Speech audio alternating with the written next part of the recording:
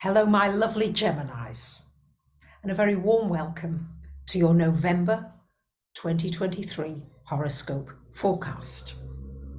As we're winding now down towards the end of the year, this is a wonderful time to begin to think about what are the things you want to create in this new year for yourself. What are you aspiring to?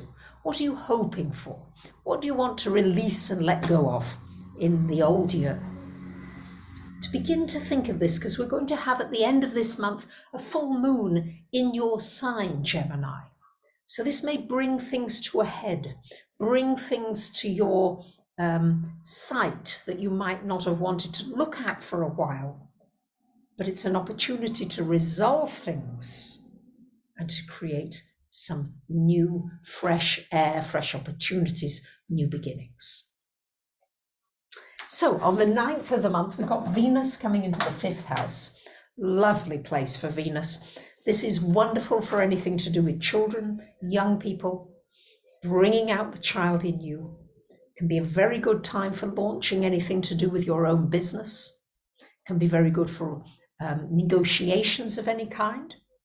Also, really lovely for romance, for love. If that's what you're looking for, that may come into your life at this time. And you can also bring romance into your life at any time, at any age. Bring some flowers into your home, some bright colors, anything that uplifts. This is this energy of Venus in the 5th. It's very optimistic and a very lovely energy to start the month with.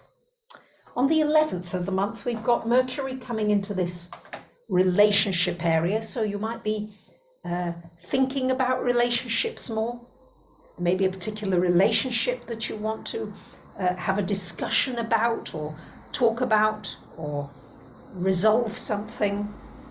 But there's an opportunity for some clear communication with Mercury happening in this 7th house for you.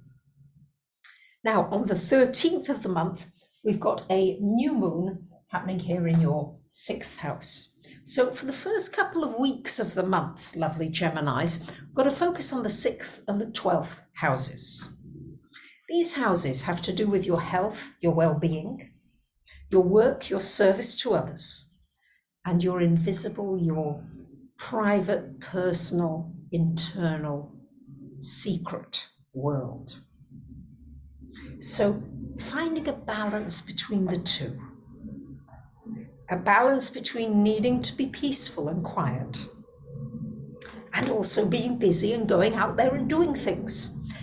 This may bring new work opportunities, a new opportunity for recalibrating your health, for energizing your body, maybe finding a new modality, maybe deciding you're actually going to do some regular focused exercise every day. It's an opportunity for creating much more energy in your whole system, top to bottom. On the 23rd of the month, we've got the Sun coming into the 7th, on the 25th, Mars, and on the 27th, the full moon in your sign. So as you see, as we move to the second part of the month, we get this focus on the 1st and 7th houses, lovely Geminis. So this full moon here in your sign is really an opportunity to look at yourself, your self-development. What are the qualities that you want to cultivate more in yourself? You want to cultivate the energy of focus, of concentration, of willpower, of courage, of kindness. What is it? An opportunity to really look at the areas in your life that you no longer want, no longer need. It might be stuff, physical things, relationships, but looking at your relationships with a new lens. How much energy do you want to put into your relationships? Which ones are really important? Prioritize your time, prioritize your energy so that you have enough for you.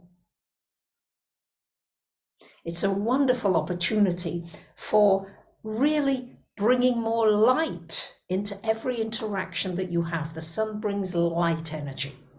Mars brings energy, and Mercury brings communications, your ruler. So this is a wonderful opportunity for clearing the air, for renewing, refreshing relationships generally. So, my lovely Geminis, let's pick an oracle card deck for you for November. Let's see what your card is for this month. Here we go. So your card is Believe the Impossible. Interesting that we've got that card for you, because your ruler is Mercury, all to do with the mind and what you believe. And the planets are all moving into Sagittarius this month and next month. And this has to do with faith.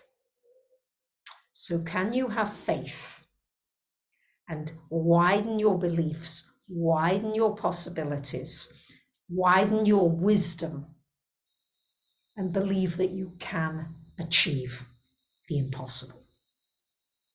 So I wish you a wonderful month, and I thank you for liking, commenting, sharing, and subbing. Bye for now.